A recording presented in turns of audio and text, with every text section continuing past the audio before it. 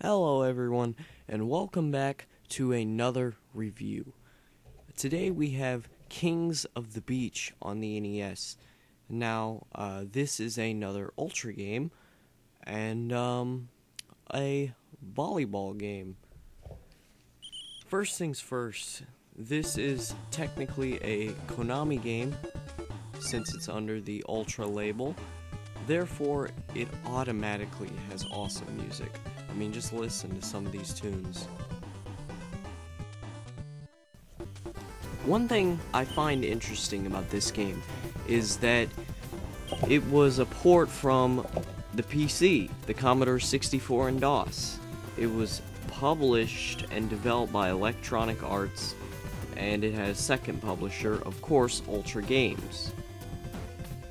The game was, like I said, like many others, a PC port, and playing the game, it actually seems a lot like a PC game in some regards. I don't know why, but it just kind of has that PC-esque feeling without having too many like PC-style elements. It's a really hard thing to explain, but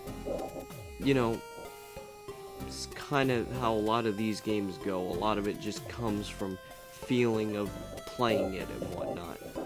One game that comes to mind that Konami did do that a lot of people didn't like, that was a PC port, is King's Quest V. The PC version is way better. I think the console version isn't that bad. It's certainly not as bad as some people seem to rave about, but it's definitely far from good. So let's take a look at the gameplay and such for Kings of the Beach on the NES. One thing, first of all, that I'd like to mention is the cover art looks so weird. Like, it's in that style that they basically just took a bunch of pictures out of magazines almost and then kind of glued them together. I think they were going for that, but why on a volleyball game?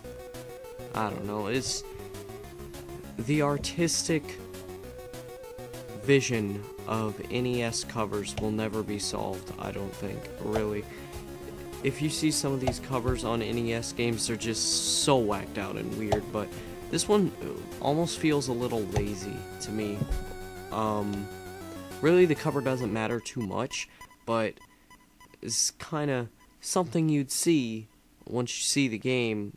I guess volleyball would sell it for you, really, because it's not like a platformer or an RPG or anything, but still, though, the cover kind of matters in this instant, just not as much as the other ones.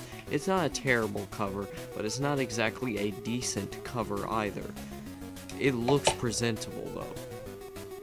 Now, on to the starting point of the game.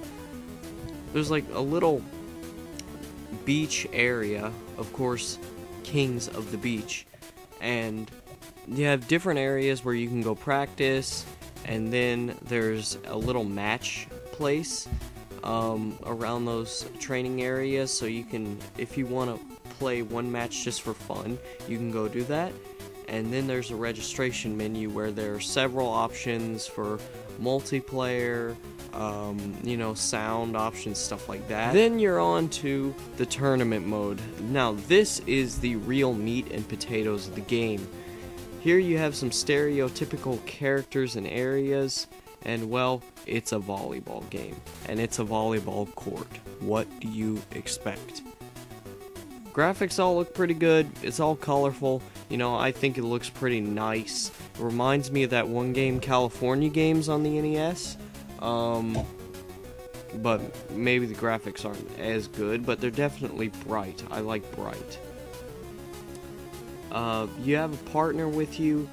He can sometimes screw up, which is kind of weird because it's like a computer automated partner in a game where precision really, really matters, like a lot.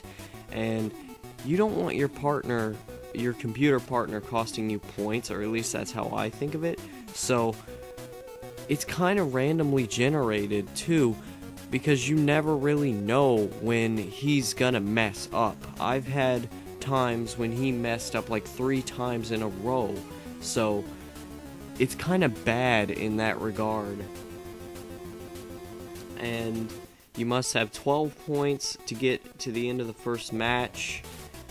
And gameplay wise, well, it's, like I said, a volleyball game. What do you expect? I actually enjoy volleyball on the Atari a lot more. Or at least I think that's the name of it at this time. It's a really fun, competitive, either against the computer or against another friend, because you really have to rely on skill, fast action, and precision.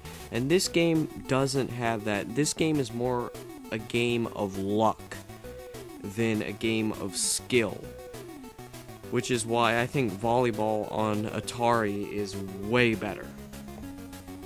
Volleyball games are just supposed to be intense, fun, and fast, and I think that's where this game really lacks.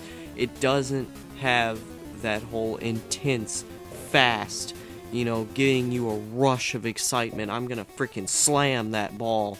It doesn't do that. And you can say, oh, well, 8-bit games, freaking 16-bit games, whatever, they couldn't have that.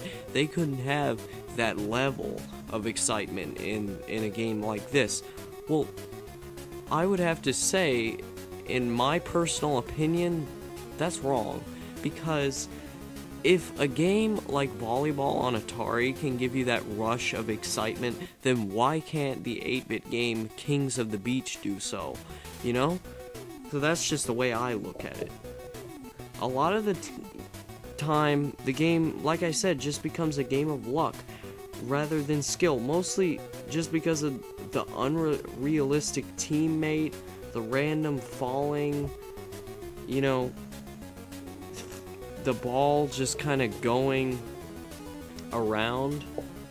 I really don't know how to describe it.